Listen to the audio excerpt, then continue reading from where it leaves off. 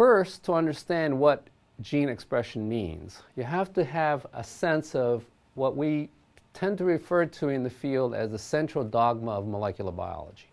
Another way to think about this is the flow of biological information from DNA, in other words, our chromosomes, which every cell has its complement, to be transcribed into a sister molecule called RNA. So this process of converting DNA into RNA is called transcription. And that is the topic of this lecture. This process is very complicated, as you'll see by the end of my 2 lectures. And it is very important for many, many fundamental processes in biology.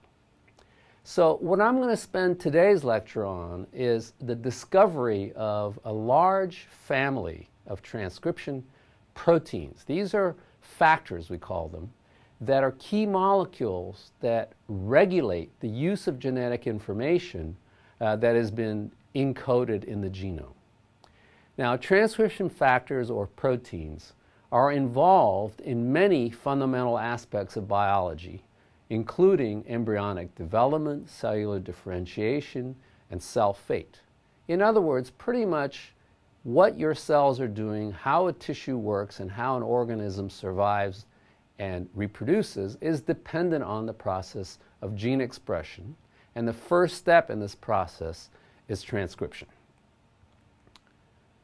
Now, there are many other reasons why a large group of people and scientists are interested in transcription, and another reason is that understanding the fundamental molecular mechanisms that controls transcription in humans or in any other organism can inform us and teach us about what happens when something goes wrong, for example, in diseases. And I list here just a few diseases that we could study as a result of understanding the structure and function of these transcription factor proteins that I'm going to be telling you about.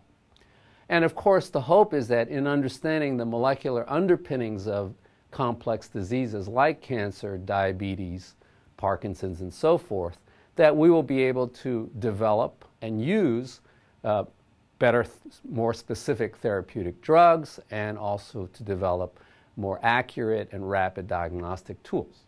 So those are a couple of the reasons why many of us have spent, in my case, over 30 years studying this process of transcriptional regulation.